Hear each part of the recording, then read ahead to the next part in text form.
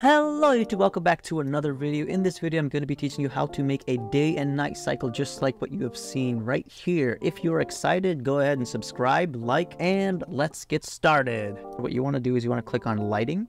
And lighting is basically the thing that controls the day and night. It controls how your game looks like, how the lighting looks like. That's why it's called lighting. So what you want to really focus on here is you want to go to clock time. And this clock time and time of day, they're related. And this clock time here, what it is it's basically the hour. So this is hour 15. If you set this to 12, you'll see the game just changed a little bit.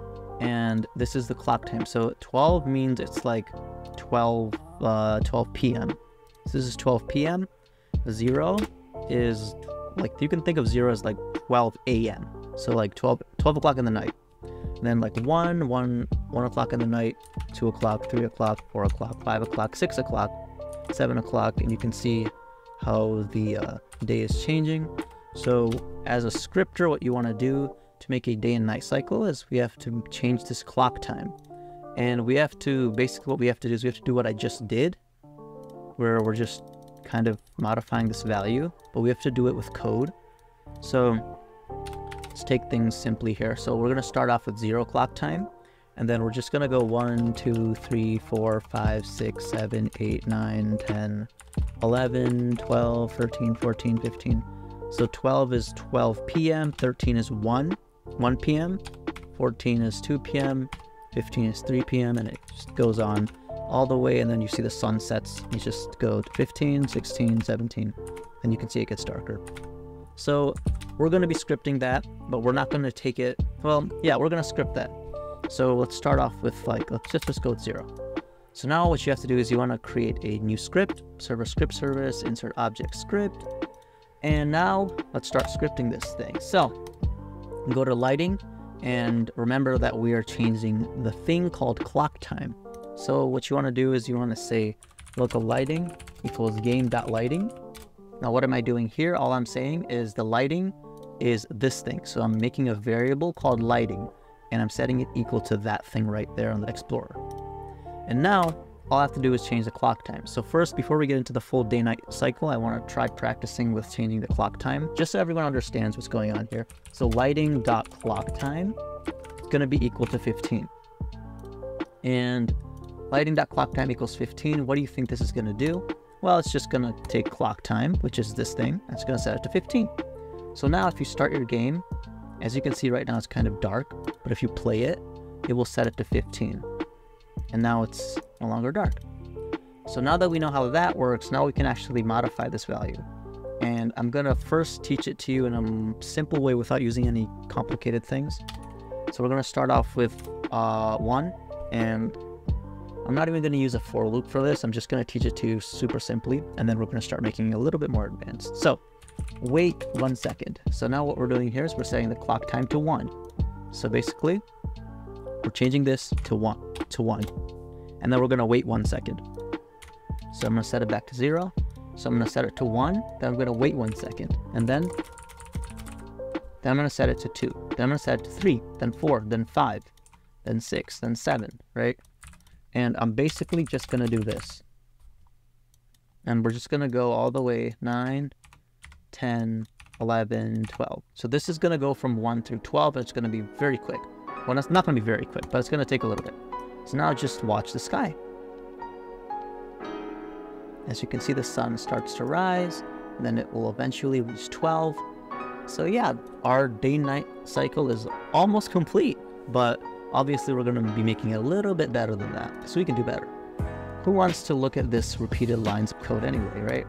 So what we did was we changed the clock time from 1, then we changed it to 2, 3, 4, all the way to 12. We've gotten this far, but what we can do is we can actually turn this into a for loop. So for those who don't know what a for loop is, it's basically a loop. And well, what is a loop? Well, a loop is basically, we're telling Roblox to execute some line of code more than one time. That's what a loop is. Where instead of typing all of this, we can type it in less lines and do the same thing. So what we have to do is we have to say for I equals 1 to 12.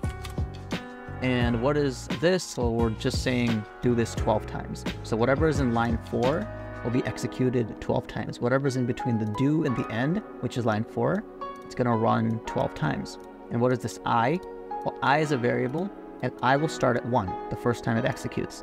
And then I will be set to 2, and I will be set to 3. Then I will go all the way from 1, 2, 3, just like this, to 12. So, instead of doing lighting.clockTime equals 1, we can actually just do lighting.clockTime equals I.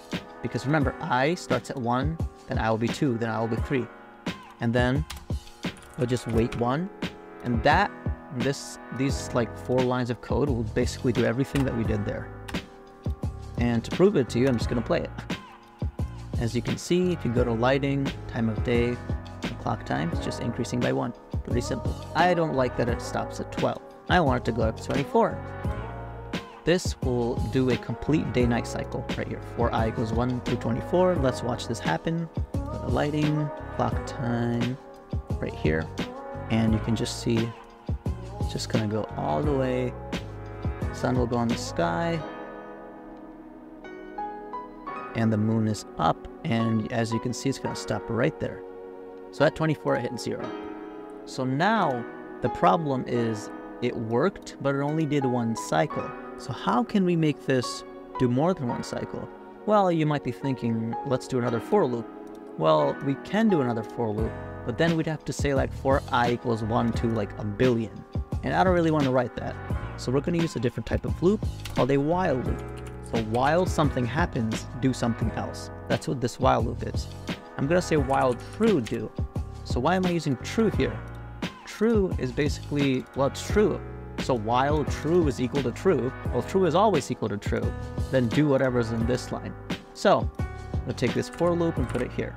So what are we doing here? So what we're doing is we're saying forever. So this while true do, it means forever. So forever do this code. And this code is basically 24 times set clock time to I. So forever make the day-night cycle work. So that's what we're doing here. And this will work, but I want to do something even better. So what I want to do is I want to make it more smooth, because right now, if you look at it, it doesn't look too smooth, does it? I mean, it just looks kind of wacky. I think we can do better, right? So what I think we should do here is we have to, we're going to set this, instead of saying wait 1, we can say wait 0.1. So what this is going to do is it's going to make it faster because we're waiting less seconds. Still not going to be too smooth, but it will be a little bit better. And it's going to be much faster. Way too fast, right? So now instead of setting the clock time to I, why don't we set it to a fraction of I? So instead of like 1, 2, 3, 4, why don't we set it to 0.01, 0.02? So to do that, we can divide I by 10. And if we're going to divide this by 10, we might as well multiply this by 10. So now instead of going 24 times, we're going to go 240 times. This will work a lot better. This will be a lot smoother because now we're looping more times. And as you can see right here, the clock time is now increasing by a factor of 0.1. Whoa, that looks so much cooler now, doesn't it? As you can see, the sun is beautifully going up in the sky, and now it's going to fall right down. It's going to set, and we can watch the moon. And that is an awesome day-night cycle. I really enjoy it. Now we can make it even better. How about we add another factor of 10, and we divide it by another factor of 10. And then, why don't we make this smoother? And let's 0.01 instead of 0.1.